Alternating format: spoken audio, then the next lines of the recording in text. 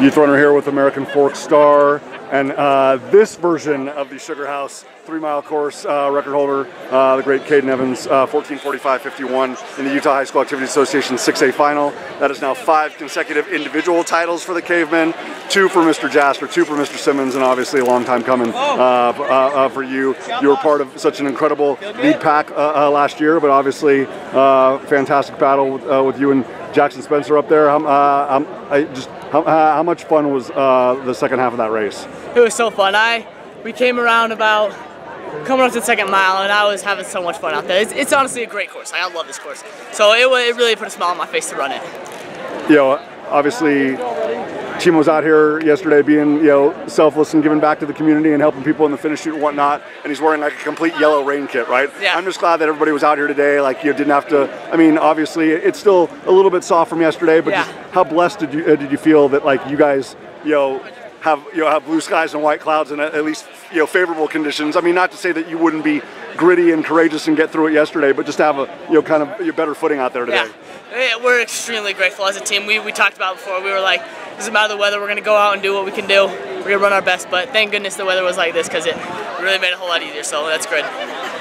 You have been, throughout your entire career, but especially this year, like you've been so motivated and, and showed so much, will and determination, and you race with so much heart and courage, but then you also just keep it so even keel. I mean, like, just how much has that been, a blessing of your teammates and and Timo and the rest of the coaches, but also the guys that you've had the honor of running with before, just to kind of keep it all in perspective and just really celebrate each day's training and and each opportunity to race Kaden, because I know that you're enjoying yourself and like you come into the finish chute and you let out the the caveman roar or whatever like that, but it's like a lot of times it's just like you're just so even keel and so level headed. It's just like you just kind of just take all this in stride. How do you manage all that?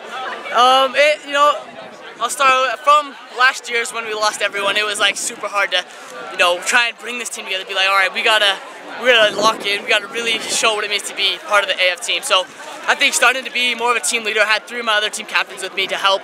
But I think with all of us just leading the team to what we can do and just being like underdog mentality has definitely helped us a lot. So that's most good. Definitely. Speaking of, I mean, obviously iron sharpens iron, and you guys are getting better every single time you have an opportunity, not just to race against Herriman, but but everybody in 6A. Just 3 more weeks, obviously, for you to get better, for you to sharpen and fine tune, obviously for the group as well, before November 23rd in Arizona.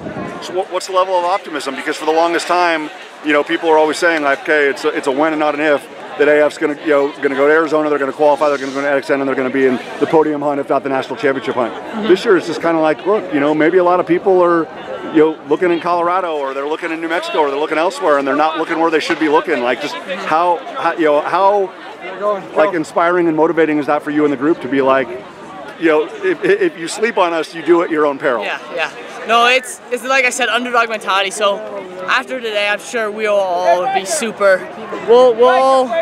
I can't think of the word right now, but we'll be insanely locked in. You'll be driven. We'll have a different drive in us. We won't stop. We'll be training as hard as we can, but it will be good. I'm sure Herriman will too. So the races will just keep getting more fun. So that's always good. Most definitely. And last thing, for you personally, I mean, are you getting like the affirmation not only from the training, but obviously from performances like this? I mean, we can look at the time all we want, but in terms of how you're feeling, how you feel like just the body's holding up, the mind's holding up. I mean, are you feeling like things are moving in the direction that encourages you heading into the 2 biggest races of your year? Yeah, for sure.